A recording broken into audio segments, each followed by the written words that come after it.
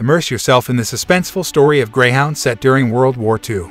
Based on C.S. Forrester's acclaimed novel The Good Shepherd, this action-packed war drama follows an Allied convoy as they traverse the perilous North Atlantic and valiantly face off against a relentless German submarine Wolfpack in February 1942.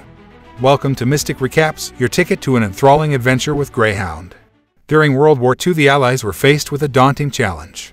37 ships had to traverse the Black Pit, an area unprotected by air cover and swarming with enemy submarines, in order to deliver vital personnel and resources to Britain. Success was paramount for winning the war, but it seemed virtually impossible given the circumstances.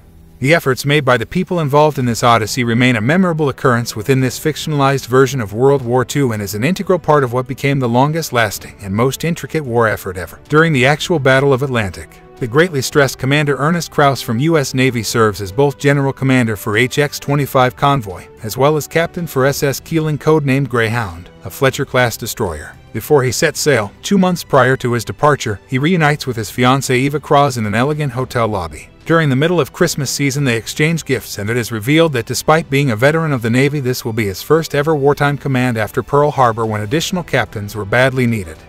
He requests Eva to accompany him, with the intention of tying the knot on a serene beach. However, she denies his proposal as they cannot get married given the prevailing state of affairs in the world. Back in present time, Wednesday, 50 hours to air cover. As Krause scolded 2 misbehaving crewmen aboard his ship, the onboard cook Cleveland served him a cup of tea. His attention then shifts to the bridge, where he is updated on their current circumstances. The Commodore Huff Duff has sent a coded message, which they have successfully received and decoded. It reveals German transmissions indicating enemy presence nearby.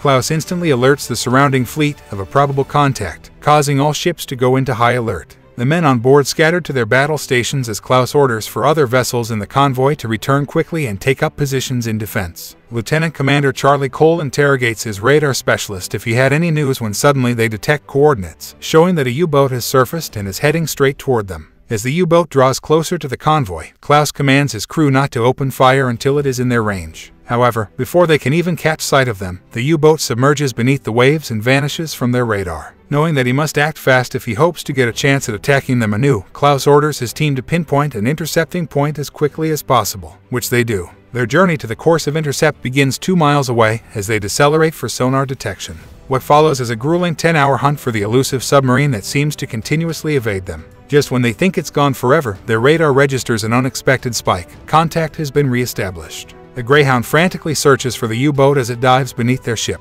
In a stroke of luck, they deploy depth charges and hit the target. Jubilations throughout the crew erupt in celebration over this success. Yet, those cheers quickly transform to distress when 2 signal rockets appear on the horizon. An unlucky Greek merchant vessel is engulfed in flames, sinking into its watery grave. In order to provide aid, Krause moved Greyhound.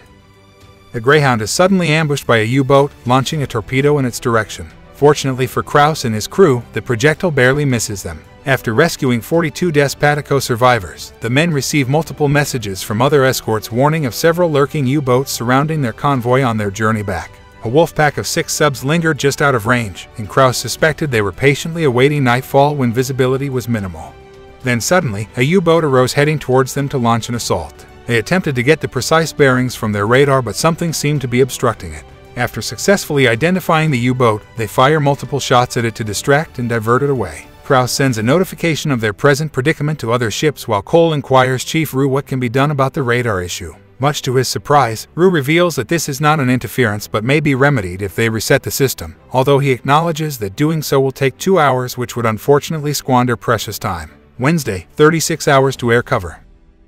As the evening sky begins to darken, Captain Krause orders the Greyhound to be slowed down through hazardous waters. As the captain is having dinner, suddenly, faraway explosions vibrate in their ears. The attack has started. After a grueling battle that ensued, not only did U-boats successfully sink 5 merchant ships but also an oil tanker, which caused its own ruin too. The U-boat that attacked the oil tanker skillfully evaded Greyhound by deploying a decoy, which caused them to exhaust most of their depth charges. Upon learning about the survivors adrift in the sea, Krause instructed his men to save them instead of tending to other vessels first, an impulsive decision he soon regretted. Meanwhile, from aboard Grey Wolf submarine, Captain's message reached Krause over radio transmission. The captain menacingly warns Krause that even more of his shipmates will perish if they continue to pursue them. But undeterred, he obtains reports from the other escorts signaling a new wave of U-boats ready for battle. Consequently, an intense, overnight confrontation erupts between the two sides. The next day, Thursday, 26 hours to air cover. In a moment of grief, Krause was informed that the previous evening's battle resulted in 5 sunken ships: Vasco, Southland, Corning, Pombarton, and Powell, with 2 more damaged.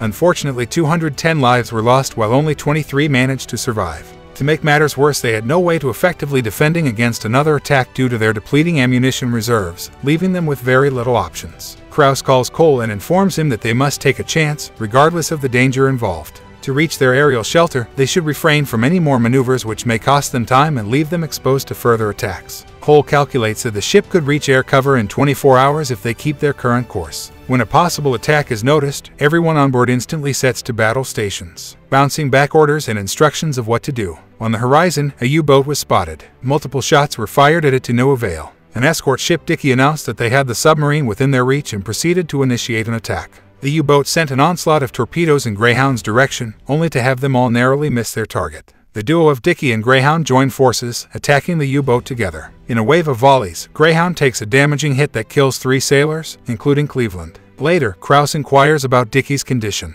The captain explains that they had a few holes in the hull just above the sea level, but will patch them quickly to be back on their mission shortly. After learning of the catastrophic damage sustained by their sister vessel, Eagle, they pay tribute to those who had passed with a solemn funeral ceremony. Krause phoned the Eagle to get a situation report. They had been struck in the engine room, and there was a blazing fire on board with multiple casualties. Econ Gustav, another one of their ships, was hit and sank before the Eagle. Within 3 minutes, there were no survivors. Thursday, 14 hours to air cover. The Eagle phones Greyhound, requesting permission to abandon ship due to its obsolescence. Krause gives authorization for this action. Krause meets with Cole to discuss their next steps, knowing that this could reveal the weakness of their fleet to the Wolfpack. Krause suggests transmitting a single word, help, to the Admiralty to break radio silence. He feels responsible for the loss of lives in the previous day's war. Eventually, the Admiralty sends a coded message with a rendezvous point and reassurance that reinforcements will be sent to assist them. A radio transmission from the captain of the Grey Wolf arrives, taunting Krause again.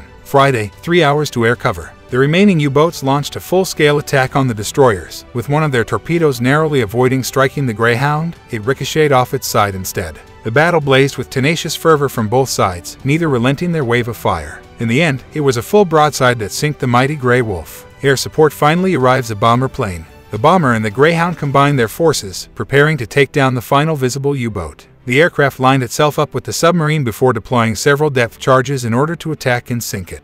The sub detonates, prompting the rest of the pack to quickly scatter in fear of being exposed. After a laborious journey across unfriendly waters, they are eventually overwhelmed with relief when they reach familiar shores. As the HMS Diamond's leader communicates with Krause, he succinctly provides a summary of their mission. Tragically, 7 ships were sunk and 2 sustained damage. 3 lives were lost aboard the Greyhound. The captain reported that it was necessary for the Greyhound to be repaired for future voyages. Krause is informed that relieved of his duties. Despite his protests, the head of HMS Diamond has states that it's an order and that he relieved the captains from other escort ships as well. Before the head of HMS Diamond ends the call, he curiously inquires about Krause's naval experience. When Krause replies that this is his first voyage, the commander is astonished to hear that he was able to take down 4 U-boats on his first crossing. After handing over his command to a junior officer, Krause noticed the bridge crew staring at him with newfound admiration.